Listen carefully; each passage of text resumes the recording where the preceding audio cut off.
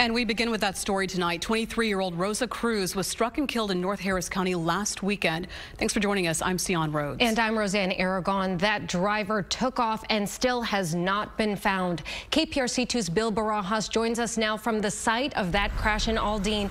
Bill, could you walk us through what you know? Well, several friends came by just about an hour ago. They say they were here to heal and share some memories while also adding to a makeshift memorial that you can see behind me with flowers and balloons. At the very location Rosa Cruz died, we got a chance to speak to several of them, many of them friends since middle school. They tell us they still can't believe she's gone. Rosa Cruz was just 23. Friends telling us she was always taking care of others, including working 2 jobs to provide for her family. A makeshift memorial now marking the spot where she took her final breath.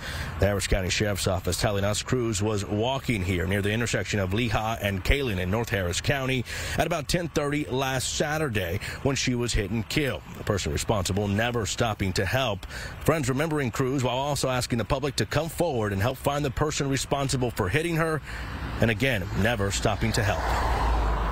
I would say the police come forward.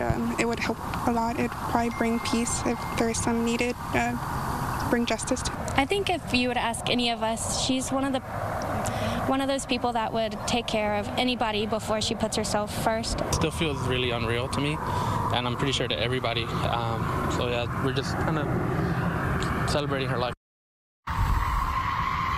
And the Harris County Sheriff's Office is searching for the driver responsible. They believe the suspect vehicle may be a 2016 to 2018 GM Sierra pickup. If you have any information, you're asked to call the Sheriff's Office. That number 713-221-6000. Friends and family have also set up a GoFundMe. If you would like to help the family during this difficult time, you can find that GoFundMe on our website, clicktohouston.com. Just click on the link of this story. And coming up at 10, we'll talk to Cruz's mom and what she says she is lost now that her eldest daughter is no longer with her. We're live in North Harris County. Bill Barajas, KPRC 2 News.